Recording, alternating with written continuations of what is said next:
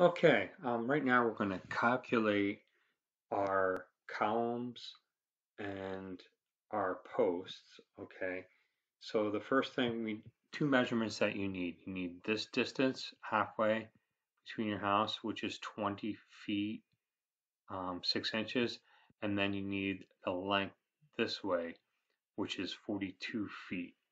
Okay, so I know that this line right here, this is where my girder is going to go, which is 42 feet across. So I'm going to divide 42 by 4 because I know it's a one-story house, so the girders need to be between 10 and 12 feet.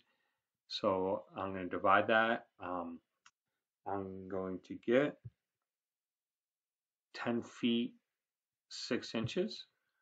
So I'm going to grab my line tool and I'm going to go from here. Let's see what layer we're on. Let's go to layer.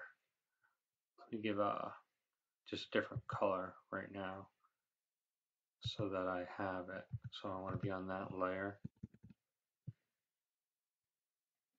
for footer. Let's just go there.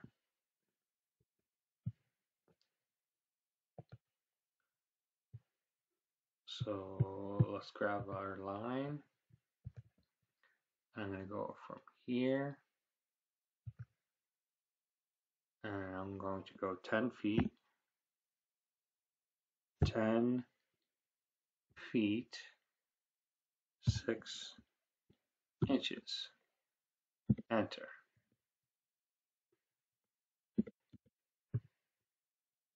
Okay, and then I'm just going to make a little mark right there. And then I'm going to draw my next line. I'm going to go 10 feet, 10 feet, 6 inches. Enter. Okay.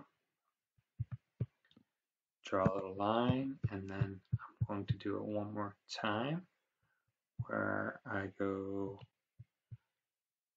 from here. I'm going to go 10 feet, 6 inches. Enter. Oh, I didn't draw a line up, so I gotta make sure I got it right where I want it. Okay, now that is 1, 2, 3, 4 equal spaces that we have in our basement, and that's where our column is going to go. So I can start out by drawing a circle right on that spot, and let's change my layer. Okay, let's do dimension. Let's go to the dimension layer because it's red. Okay, so we're going to draw a circle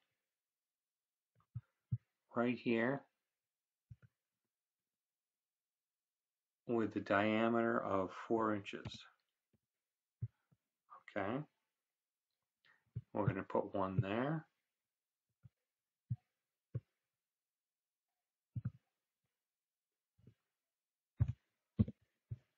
And one more right here. Okay, so those are our columns. So let me stop right there and we'll continue in a minute.